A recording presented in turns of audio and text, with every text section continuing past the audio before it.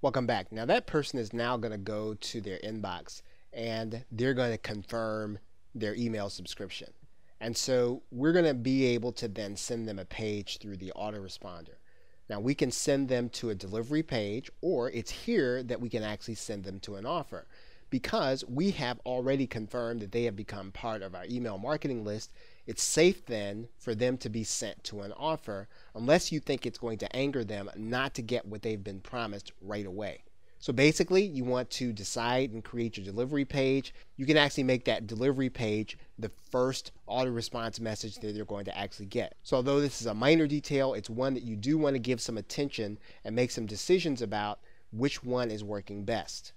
Now you can actually send people to a download page and they're going to actually be able to click the button and get what it is that you have promised to them.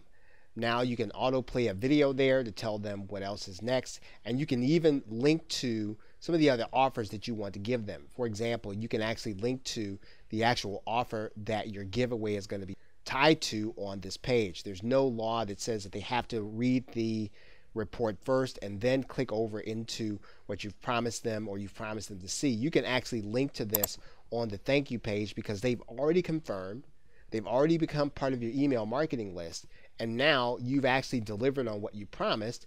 You're now free to send them to the offer that you brought them in to see. You're going to notice once again that in Optimized Press, this page has no header. It has no other identifying markings. And once again, this is an area where you can actually brand. You don't necessarily have to brand as to what your sales page is going to be or what your product is going to be, but you can do that. And you want to, at minimum, be consistent with what they've just seen on the squeeze page. The social media buttons, once again, these are going to be things you want to be careful about, sending people to outside links. And in most cases, you can take this out. This is, again, another distraction. If you're going to have anything in here, linking, you want to link them direct to the offer you're going to be talking about, or at least some of your other offers. Again, this may or may not also be the place for you to put affiliate links. You're trying to drive people deeper and deeper into your funnel. Sending people off into another marketing funnel is going to distract them, and it's going to keep you from actually maximizing your profits. If you must send someone to a link, consider finding some other related products that you might have, or consider sending them to the offer that you've been talking about in the squeeze page. Okay, so with that, thanks, and I will see you in another video.